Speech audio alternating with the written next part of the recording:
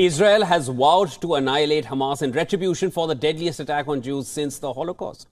Right. Tel Aviv has amassed forces, tanks and other heavy armour around Gaza in its retaliatory operation. And WION's Jodie Cohen reports from Ra'anana in Israel. Take a look. Israel said on Thursday there would be no pause in its siege of the Gaza Strip for aid or evacuations until all its hostages were freed.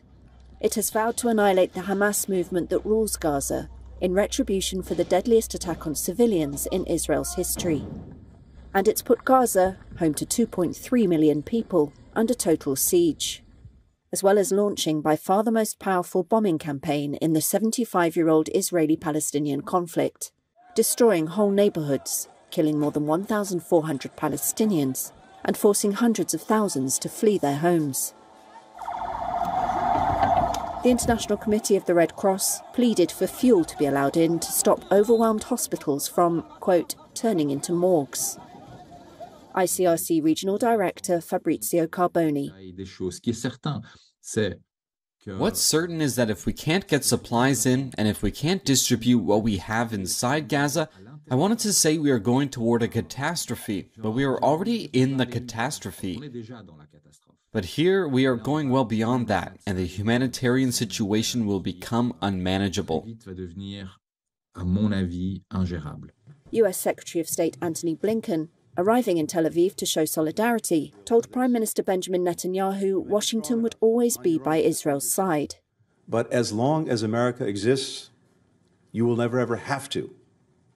We will always be there by your side. Scores of Israelis gathered in Jerusalem's Mount Herzl military cemetery on Thursday to bury their dead. According to an Israeli public broadcaster, the death toll from the Hamas attacks has passed 1,300 people. They were gunned down in their homes, on the street and at a rave. As Israel masses tanks on Gaza's border, its next move could be a ground assault.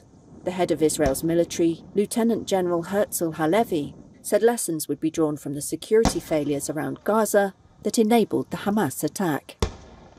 IDF Chief Herzl Halevi has given his first public statement since the war began, acknowledging the failures that enabled Hamas's infiltration and mass murder on Sunday, and saying that there will be an investigation and they will learn from it. But the focus now is on the war against Hamas. US Secretary of State Antony Blinken offered support from President Biden's and bipartisan support for Israel, saying there's no justification for the atrocities and Israel has an obligation to defend itself. He came with three messages. Number one, to make sure that Israel has the means to defend itself in terms of aid. Number two, he's going to be working to ensure that others in the region don't join in the fighting. And three, working with counterparts to locate and secure the release of the hostages.